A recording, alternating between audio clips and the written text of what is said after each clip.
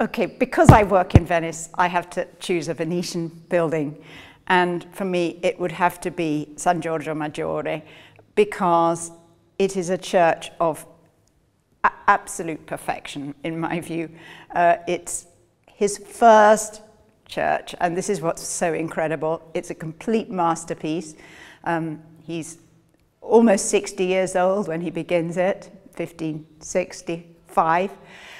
And he manages to organize an enormous space, a very complex space with absolute lucidity and grace. The whole church is lit evenly with a wonderfully serene and very spiritual light.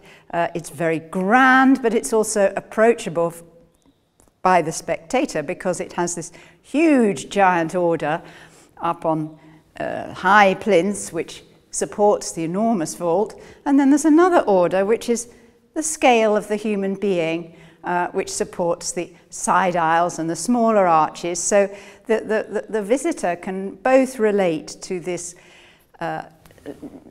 imposing, grand interior like being inside a Roman bath, and feel completely at home and relaxed and serene. It's the sort of space where when you go in, you begin to breathe differently. You feel that you're entering a space that is sacred. You become calm, and you breathe deep down in your lungs, and you can look at this extraordinarily monumental but also very moving and beautiful architecture.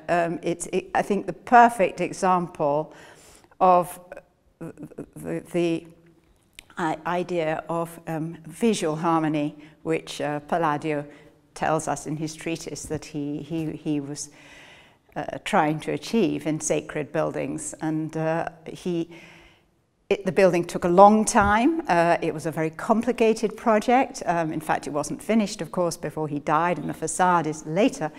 But it